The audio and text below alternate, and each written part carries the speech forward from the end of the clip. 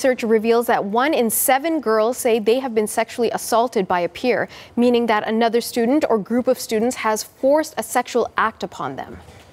Now, if you have any questions about how to address school violence, or you're wondering how to talk to your own child about this, we want to help answer some of those questions. So what we're doing here on CBC News Network, plus welcome to our viewers on CBC News' YouTube page, as well as Marketplace's Twitter and Facebook accounts. You can submit questions on Facebook or by tweeting at CBC Marketplace. You can also join in with the live chat on YouTube.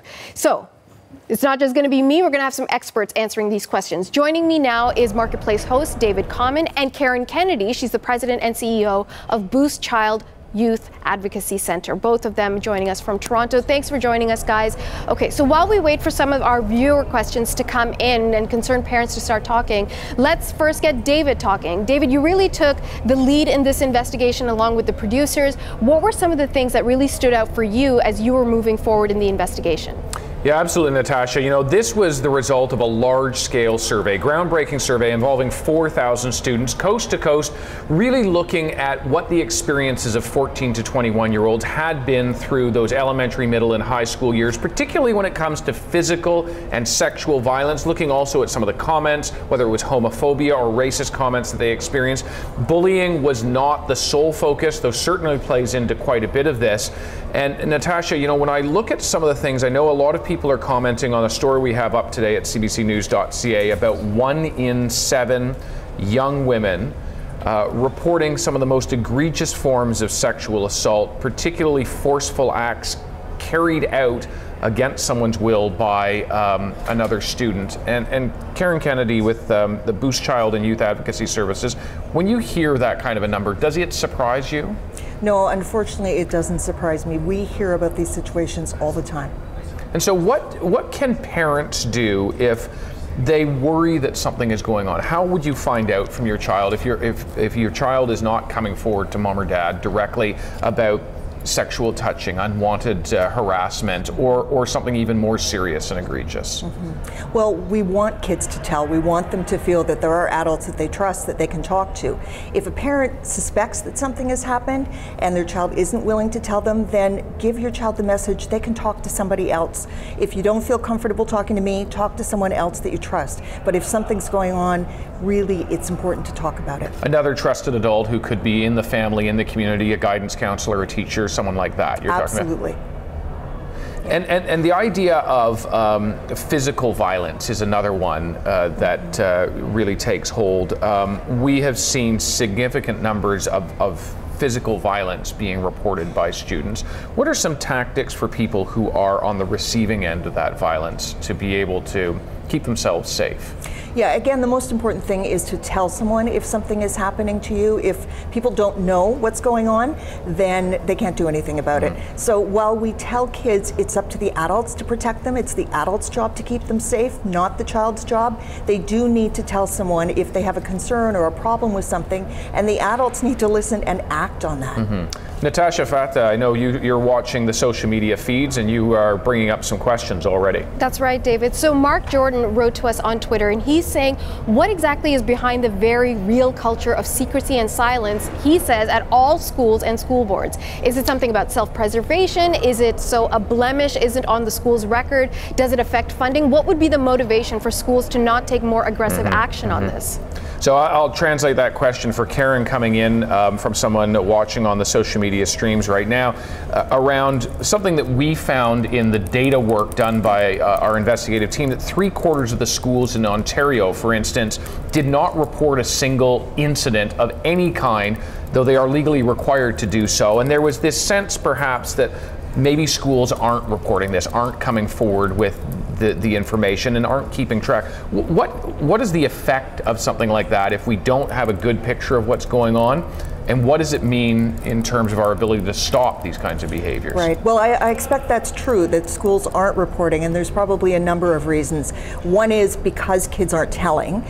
So encouraging kids in schools to talk about their problems, whether it's to a teacher or a parent, is the first thing.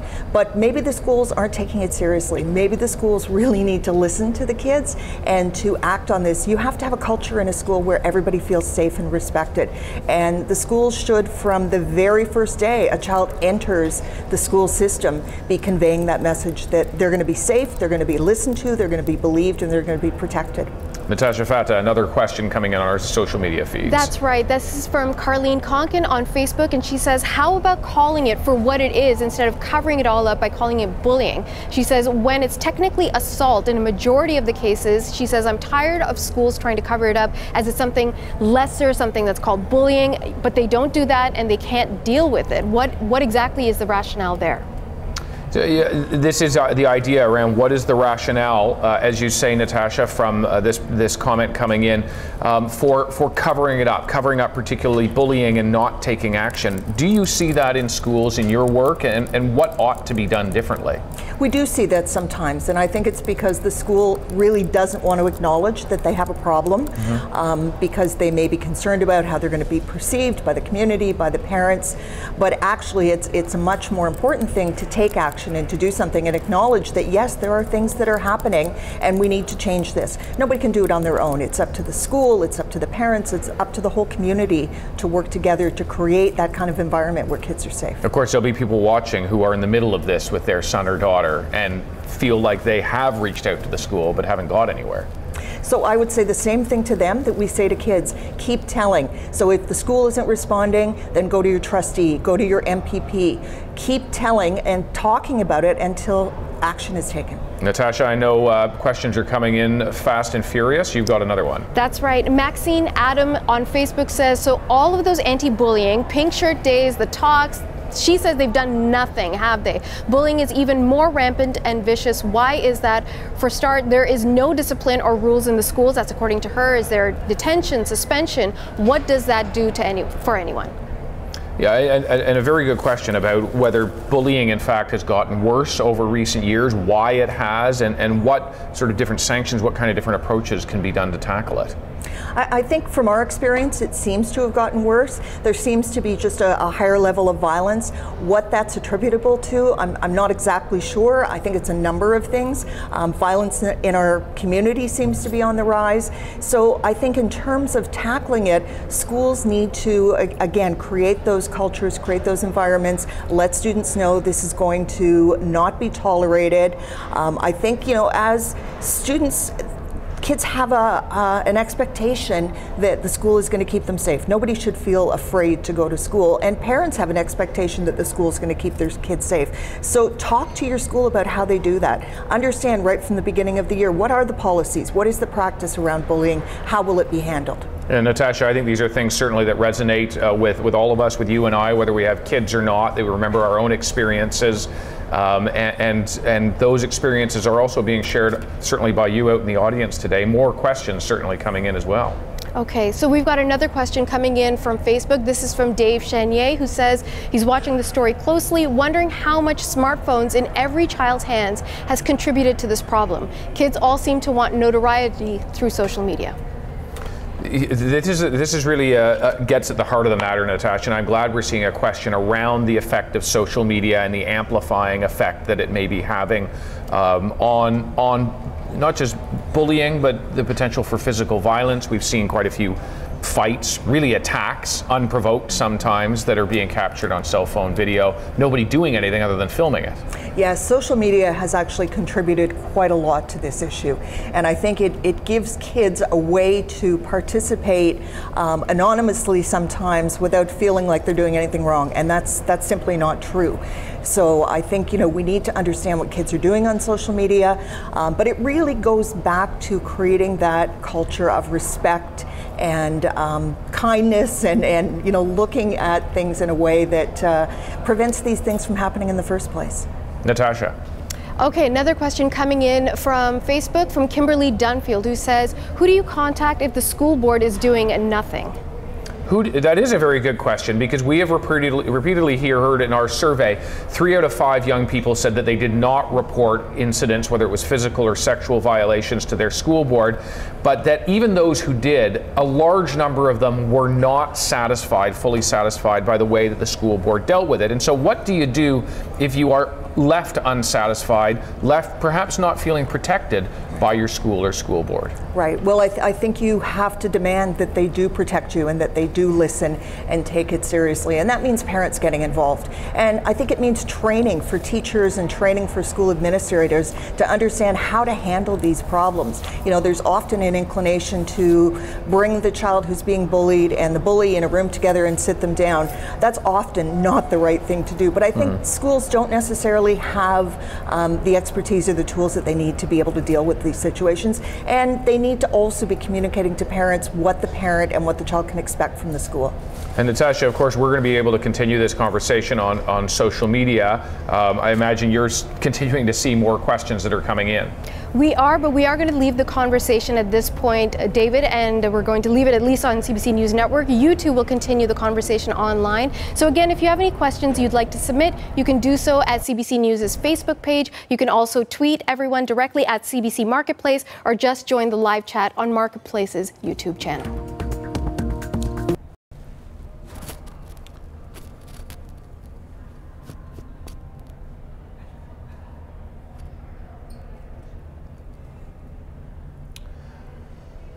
All right, we are going to continue the conversation here on our various social media platforms. We're going to broaden out our discussion as well, because we do have Karyn Kennedy, who is the president and CEO of Booth Child and Youth Advocacy Center. And you're certainly someone who can talk about these levels of physical and sexual violence that we've seen recorded in our survey. But Valérie Ouellet was instrumental in that survey, has been involved in this project for months, has a deep understanding of the survey data, but also the kind of barriers that the investigative team face. And I think it's a good opportunity to bring you in on that conversation about briefly what were the barriers that you saw from school boards. Well, there were so many challenges with this. Like, first of all, in all of Canada, the reporting requirements are wildly different. Some places make it mandatory to report and have a system that's a little bit more structured, where they compile the same things and define violence really clearly. And then there's other provinces and territories where it seems to be up to every school principal to decide, is this violence? Am I going to report it? So as my job as a data journalist is to put together a big picture nationally. That was impossible, and we saw that really quickly. And when it came to school boards, we were seeing two types of reactions. First of all, there was a lot of what we call reputational risks. So schools that seemed either were telling us clearly or not so clearly that they were really afraid of how this data or these figures would reflect on their reputation. And then we were also seeing a lot of schools that didn't quite know how to produce this information for us, which tells us that maybe they don't look at it very often. Lots of questions still coming in on our social media streams, be it YouTube, Facebook, Twitter, and elsewhere. But I want to get to some of the questions because they're coming in quickly. Jewel Bale is asking, why don't schools teach kids not to harass others? Kids have a hard time talking to adults, even if they trust them. How can adults teach kids to simply not harass others? Great question.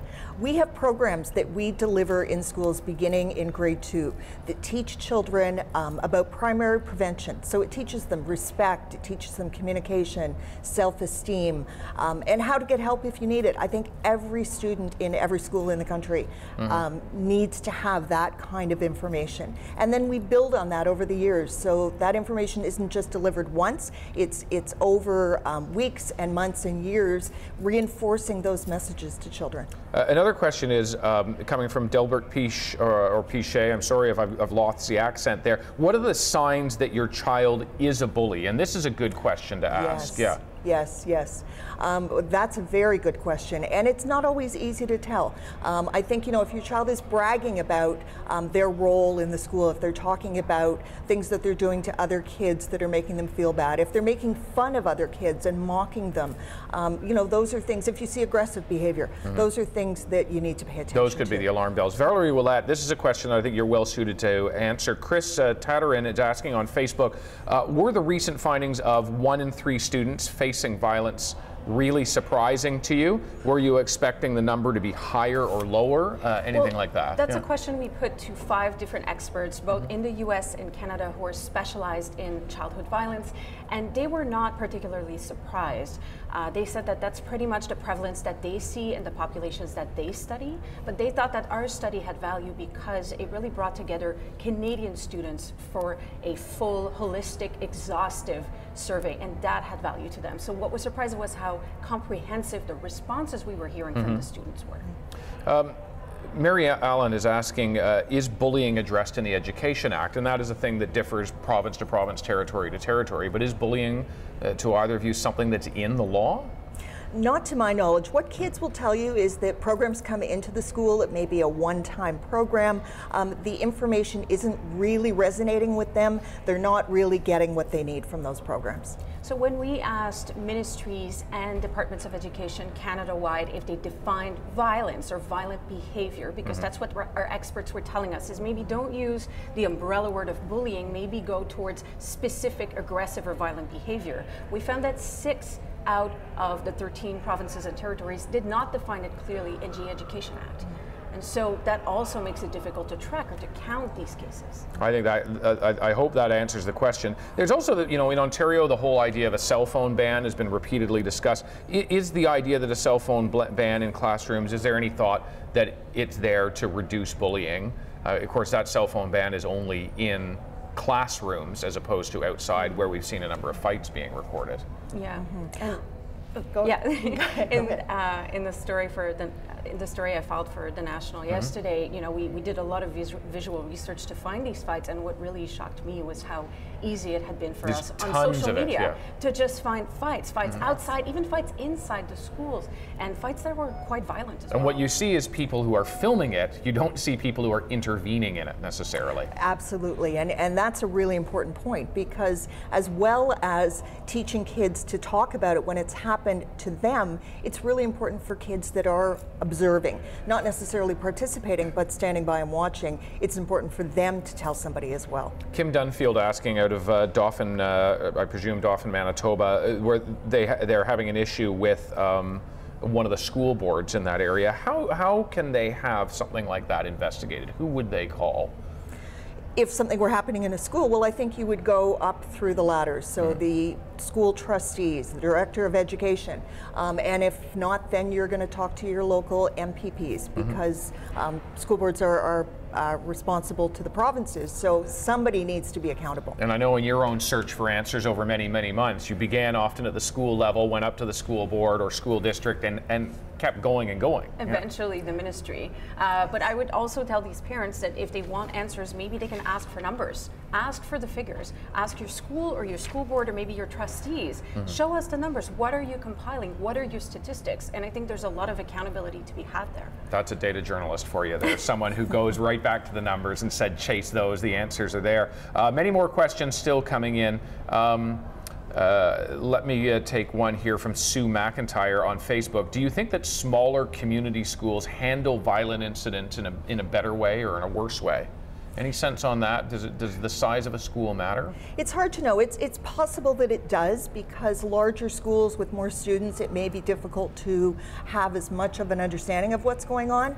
In smaller schools, the communities may be more involved, but I think these problems happen in all schools. And when it came to tracking, we actually saw that phenomenon happen. We were asking 76 public school boards in Ontario to give us their data on school violence. And what we found was that the smaller school boards were actually better at releasing data and better at organizing it, perhaps because it's less of a puzzle and it's easier for them to keep track of it. And if they're more open about it, then they're confronting their own challenges, and everywhere is going to have challenges. Here's an interesting thing, a comment from Mary Ellen Lang on Facebook. I taught in BC high schools for more than 30 years, and we were told to follow a WIT strategy, W-I-T-S. Here's what it is. W, walk away. I, ignore. T, talk it out with the bully. And S, seek support from an adult. Personally, I always thought this strategy was counterproductive and backwards. Your thoughts, Karyn? Yeah, it's very difficult for a child to walk away, especially if they're in a situation where there's multiple children involved. Ignoring it is never, ever a good solution, because it's not going to stop if you ignore it. And we can't expect kids that are being victimized to talk to the person they're victimizing on their own without adults helping. So I would agree with the caller. I don't think that is necessarily an effective strategy. Although curiously, in the survey, we asked people specifically about what kind of solution. Yeah, what kind of solution? And just right now, as you were reading this, it made me think about a teenager that I interviewed, Taza DeLuna, when he was describing the event where he was physically assaulted at school. The first thing he said was, I tried to walk away. I tried to get help. I tried to just have a conversation with those kids. And it didn't work. It didn't work. He was eventually brutally assaulted. Another question, this coming from Peter Hitchcock on Facebook. Do you think violence on TV contributes to violence in schools? It's possible. I think, you know, there's so many ways that kids are exposed to violence these days. But I think what's really important is to look at what's actually going on with that individual child, the child that is committing that behavior. Because we often see, and I think one of the stories this week told us that a child who was acting as a bully was also experiencing a lot of distress in his home life. So I think that it's too simple an answer to say it's TV. I think there's many factors that come into play. Glenn Ringrose from Manitoba asking on Facebook, why can people not get the RCMP involved or the police, whatever jurisdiction you might be in? An assault is an assault. Absolutely, and there are times when the police definitely should be involved, and they can always be consulted as well, even if the school isn't sure. But if the child is of an age that they can be held responsible for a criminal act and they've committed an assault, then absolutely the police should be involved. Diana Lockie, we've got your question. I'm just going to go to Darlena Harris on Facebook quickly. First, do you think that more kids and parents need to speak out in order to put a stop to this? Lots of kids fear for their life, and we've certainly seen hundreds and hundreds of emails coming in response to this, and some of them are heartbreaking stories. And we're hearing from hundreds of Canadians across the country since our stories started airing, and a lot of them are sharing, a lot of them are really young, and they're sharing stories that are either happening right now or happened just a few years ago. Teenagers who quit school, dropped out of school, were transferred, are still suffering serious mental health issues as a result of this bullying. Diana Lockie's question, is this really a school issue or is it a responsibility for parents? It's a responsibility for everyone, for the community, for the school, for the parents. I think parents need to be asking schools, what is your policy around how you're going to handle violence? What, if this happens to my child, what can I expect from you as a school? And I think the schools need to have those conversations with parents about this is what we expect from our students when they're in school. But I think it's an issue that no one system can tackle. It needs to be everybody. Monica Robertson has a comment that I think should be addressed by both of you. Thank you for addressing this issue. I worked in schools for 20 years, and it is a huge problem that for generations has been swept under the carpet, ignored, and underplayed by staff. Thanks very much for Monica for sending this in. She says it's a huge hot button issue if someone tries to address it. One of the biggest issues I found was that there's a massive culture towards not being a tattletale. Yeah, and we, in our prevention programs, we teach kids the difference between telling and asking for help. Telling as in tattling and asking for help. And every child has a right to be safe. They have a right to go to school and not be fearful that they're going to be harmed. So when somebody is experiencing that, they need to be able to tell. And in our own survey, we saw so many students who just don't come forward and exactly, and I think maybe not comfortable. Yeah, and I think to the researchers we showed these figures to, that was one of the most shocking things, is that half of the children we surveyed told us they were victims of violence, but they never said anything to school officials. And that's quite shocking. And we're also seeing underreporting on the part of teachers as well. Recent surveys have found the exact same things. So it's concerning in a way that the numbers are so low, but it's also part of the explanation is that teachers and students don't feel comfortable speaking out. Emily Noel is asking a question on Facebook. If a parent were to be on a playground and witnessed an act of bullying during school hours, is there a way for the parent to intervene if no one at all is helping without there being a legal repercussion? You know, I think very clearly you can't use physical separation. You can't physically intervene. That would probably be high risk. I'm no lawyer, but that would seem to be. But if you're a parent and you're let's say you're volunteering, I don't know the specific case for you, Emily, but if you're in a playground and it's a it's a public playground or if you're volunteering at a school and there's nobody else there to intervene, what can someone do to address bullying? Well, I think you can try to stop it by talking to the kids. I wouldn't recommend getting involved physically or trying to separate kids, but I think that you can tell them to stop, you can tell them the behavior is not appropriate, and then I would suggest that you need to get an adult from the school, if it is a school playground, to become involved at that point. No.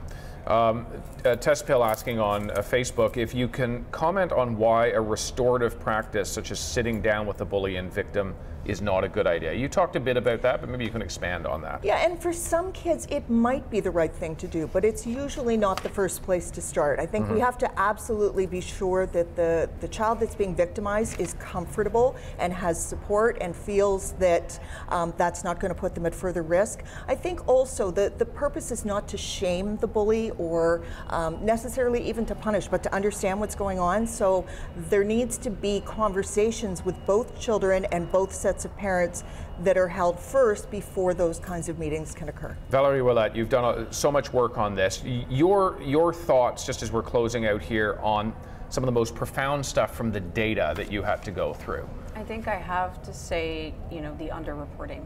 That half of the children we surveyed were victims and did not feel comfortable to speak out for whatever reason, and then that those who did still weren't satisfied with the result. I think that's very telling. Chantal Morvay, this is going to have to be our last question on Facebook, but we're certainly quite keen to take your comments. You'll see that on CBCNews.ca on the main site. It's an opportunity to send in a message to us. We're getting hundreds of them. It'll take us a while to go through them, but we will indeed go through all of them. Chantal is asking, what are the numbers for children with disabilities being bullied? Were those numbers looked at? And I don't think we looked specifically about whether children who live with a disability we didn't separate that out, but we did look at things like name calling and yeah, we did look at things like name calling, racist comments or homophobic comments. So that's all in our survey, and that was something also that our researchers commented on, was how exhaustive and comprehensive those questions were. And those are questions that we're not necessarily asking kids every day. I know that for Ontario, if it helps, there is data that is compiled specifically towards what you mentioned. Okay. Like to thank you for all your questions. It's impossible for us to get through them all, but please do interact at CBCNews.ca. You see many of the stories that we've done through the course of this week, and some of those are going to be continuing through the weekend and into next week as we unveil a lot of this survey. The results of 4,000, more than that, young people aged 14 to 21, a survey designed with child psychologists and others to really get the tone and nature of those questions right. Thanks so much for your questions, and thank you to Valérie Ouellet, a data journalist here at CBC who has spent months pouring through this information, interacting with boards that were very often reluctant to give up that information, and Karyn Kennedy with the Boost Child and Youth Advocacy Centre. Thanks so much for your thoughts on this, and thanks once again to you for your questions. Okay, well, thank you very much. We're just going to hang tight for a second, but yeah, those were, I think, a lot of important questions.